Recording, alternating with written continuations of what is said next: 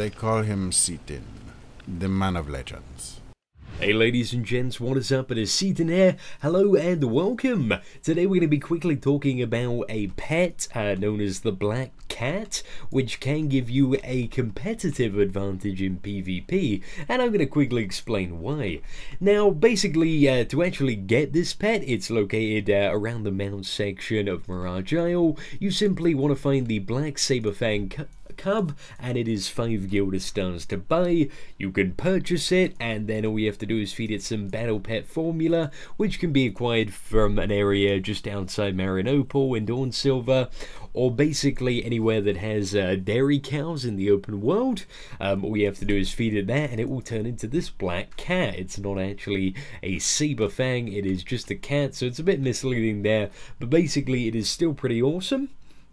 So what it does is, if you are within 6 meters of it, you can apply a buff. It's pretty important that when you initially use this ability, that you are literally right next to the cat. Now what this buff does is it gives you a 5% movement speed increase, just base, and it gives you a 30% movement speed increase, so that movement speed increases if you are carrying a trade pack. So for people that maybe don't yet have a donkey and need to do trade runs on foot, you can do them faster. But for people like myself, this actually provides a competitive advantage in Arena.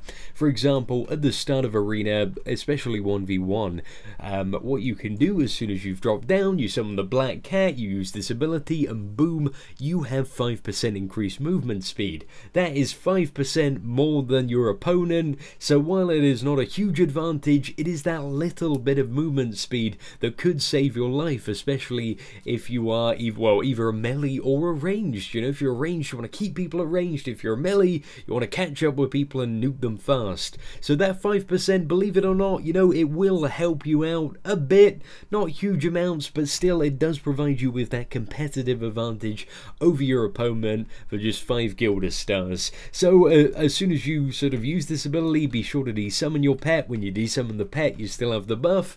So just a bit of a pro tip that I wanted to throw out there. Hope you guys enjoyed the video. Take care and have a wonderful day.